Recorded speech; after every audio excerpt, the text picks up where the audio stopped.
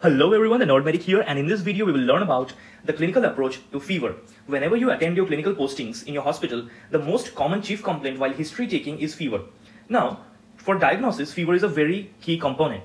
So now what we have to do is we have to know how we can characterize fever so that we can take an effective history and can reach to a diagnosis. Now there are around 6 attributes of fever that we need to characterize fever. So those attributes are temperature, then onset of that temperature, then T is time frame of the fever, right? F refers to fluctuation of the fever, and finally R refers to rigor, that means whether the fever was associated with shivering or not, and finally resolution, how the fever resolves.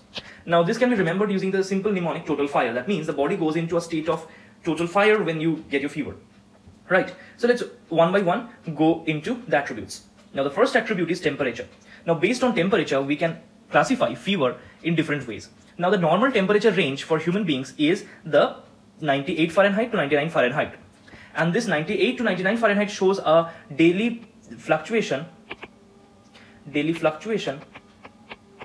of around 1.5 degree Fahrenheit. Right. Now, this is the normal criteria, and this fluctuation, the peak occurs at around 6 p.m. to 10 p.m. Right, this is important. That means the normal body temperatures are also not fixed, it varies in day.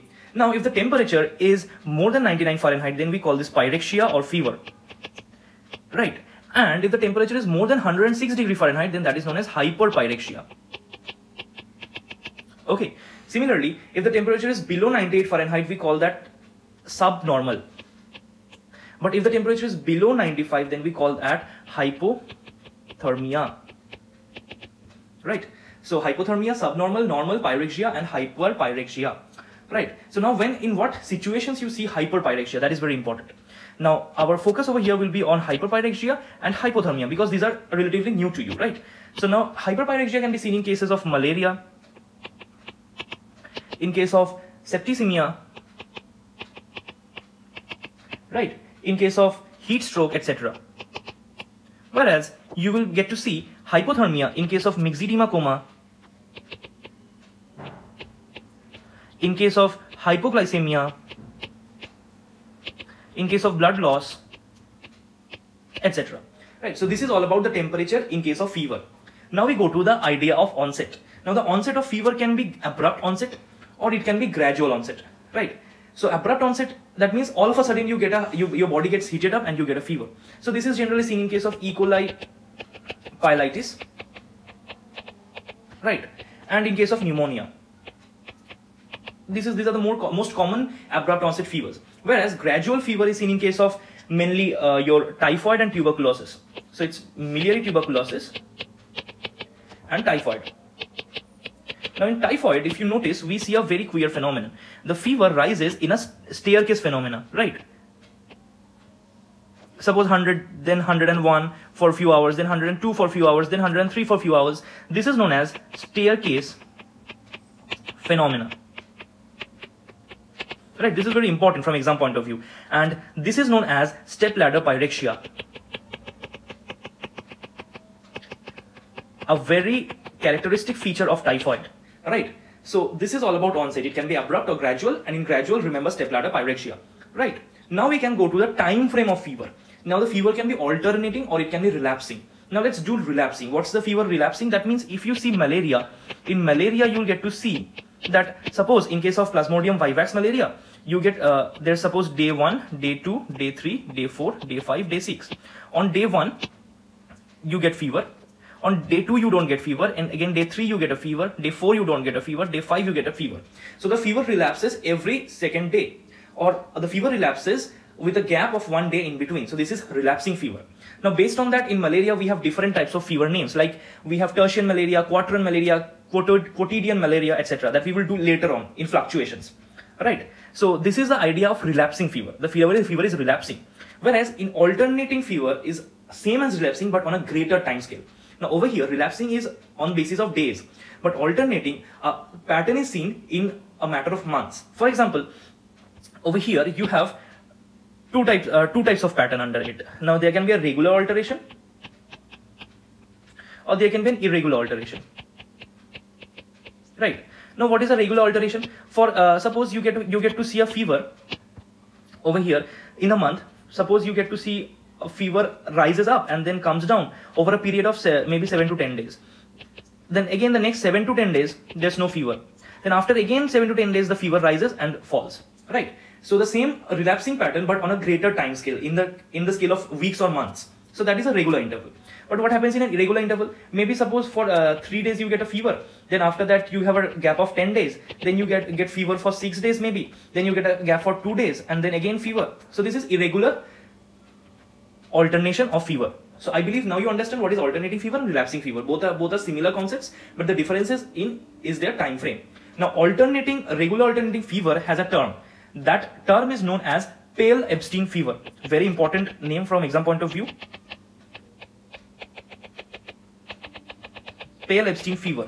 And this pale Epstein fever is seen in case of lymphoma, particularly Hodgkin's lymphoma, and sometimes in tuberculosis. So pale Epstein fever is a very important part. That is regular alternating fever, right? Now we go to the next concept, that is fluctuations. Okay, now what is fluctuation? So for that we have to understand what the temperature ranges that we just did. Now over here 98 to 99 Fahrenheit temperature is considered to be normal, and that is considered to be the baseline, right? And over here we have a graph showing the variation of temperature, right? Now there can be 3 types of cases.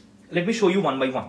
So the first type of case will be a case that I'm drawing with black. Suppose the temperature goes up, then again temperature comes down for a bit, and then again temperature goes up and temperature comes down. This is the scenario. That means every time the temperature comes down, the temperature touches the baseline, right? So this is happening within 1 day or 1 or 2 days. Okay? So very short duration. Okay. Now there can be other situations of fevers, like for example you can have another variation of fever, like temperature rises this way and then the variation is almost nil and it's never touching the baseline, right? So this can be another case. Or you can have another fever type that I'm drawing with red, that is, the fever rises, then it fluctuates, then again rises, fluctuates, again rises, right? Now I believe you can see clear difference between all the 3 types. Now let us understand one by one. So now there can be one case where the fever is touching the baseline, that is the black one. So that what was the black one? That is known as your intermittent fever. It is known as intermittent, where fever for once touches the baseline. Now intermittent fever is seen in case of malaria. Like you can have tertian fever. What is tertian fever? On day 1, you get fever, day 2 you don't have fever, day 3 you get fever, day 4 you don't have fever. So there's a relapse or there's fluctuation in the temperature in every second day, right? So or it can be your quatern fever. That means there's a gap of 2 days in between. That means the fever is on the first day and then again fever is on the 4th day. In between you have 2 days off, right? So this is the fluctuation of temperature in intermittent. Or you can have another situation which is known as quotidian. That is, you are getting fever every day. So the fluctuation is present, the temperature at some point of time is touching the baseline, but the fever is present every day. So that means you get every day you have a fever, but in between you have relapses. So fever is every day, but in between you have temperature touching the baseline. So this is seen in case of septicemia. Very important to remember. Right. So this is the basic idea of intermittent fever. Now we will come to the fevers which are not touching the baseline. That is the blue line and the red line over here. Right. Now in case of blue line, if you see, the fluctuation in temperature is very small and that fluctuation is less than 1.5 Fahrenheit. But whereas in case of red line, if you see, the fluctuation in temperature is very high. That is more than 2 degree Fahrenheit. Okay, the fluctuation. Now, based on that, we have 2 more types of fevers. What are those? If it can be your continuous type. That means fluctuations less than 1.5 Fahrenheit. Right. This is seen in case of pneumococcal pneumonia, meningitis, miliary tuberculosis, etc. Or you can have another situation where this is known as remittent fever. That means the temperature fluctuation is more than 2 degree Fahrenheit. Okay. That is seen in case of UTI, amoebic liver abscess, etc. Right. Now, this was all about the fluctuation. Now, there's one point that I would like to mention about fluctuation, that is known as hectic temperature. Right. There's something known as hectic temperature. Now hectic temperature is a more severe form of intermittent fever, more severe form. Right. Now what happens in hectic temperature? Basically the temperature rises to more than 5 degree Fahrenheit in the night, but touches baseline in the day with sweat and comes back to baseline with sweating. So this is a very classical phenomena. As the sun sets in the evening and night, the temperature rises up. The temperature goes so high that the daily variation of temperature is more than 5 degree Fahrenheit, and the temperature remains in the night, and the temperature comes down to baseline, to touch the baseline in the day, and the temperature lowering is accompanied by sweating. Right. So since this is touching the baseline, we will call this an intermittent fever, but this is a very severe kind of intermittent fever because the temperature fluctuations are very high. So this is known as hectic temperature. This is also seen in case of tuberculosis, right, and septicemia. Okay, so this is again another important exam point, that is hectic temperature, which is a special type of intermittent fever. Now we have rigor. So now why rigor occurs? Rigor is the shivering that accompanies fever. So this is due to constriction of skin vessels.